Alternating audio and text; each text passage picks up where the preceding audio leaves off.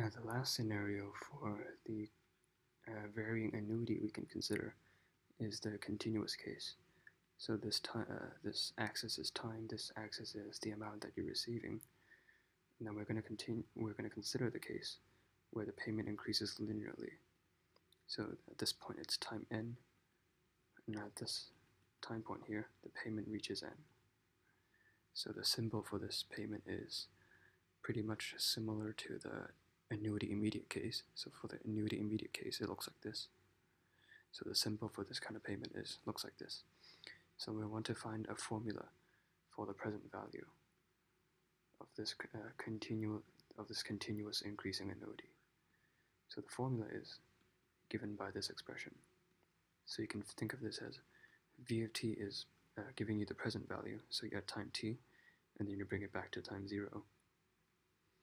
And then you bring in an amount of t times dt back to time 0. So this is the instantaneous amount you're receiving at time t. And then notice that it keeps on increasing because t is a variable. So in order to solve this integral, we need to use integration by parts. So first we integrate v to the power of t. So you get v to the power of t divided by natural log v. And then we differentiate t, which is just 1. So we can substitute the numbers in. 0 is just 0 because there's a t over here.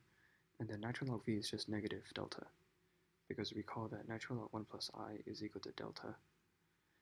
And then natural log v is equal to natural log 1 plus I to the power of negative 1. So you can pull the negative down because it's a logarithm, which is equal to negative delta. And then here we do the integration again. So integrating v to the power of t is just v to the power of t divided by natural log v. And so substituting everything in, we get v to the power of n minus 1 delta squared.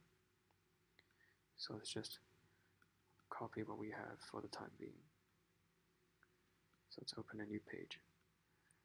So I'm going to dump this negative sign up into the fraction. And then notice that for this term, I can actually write it as something like this. And then if you'll notice that this is actually the formula for the continuous annuity that pays $1 per annum. So I can just replace this expression here by this symbol. So in the end we get something like this. So this is the formula.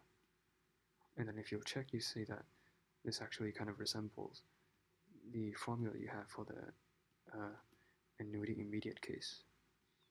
So this is the formula for the annuity immediate case. So you see that there's a kind of like a parallel between these two. But this shouldn't be a delta. It should be an I instead.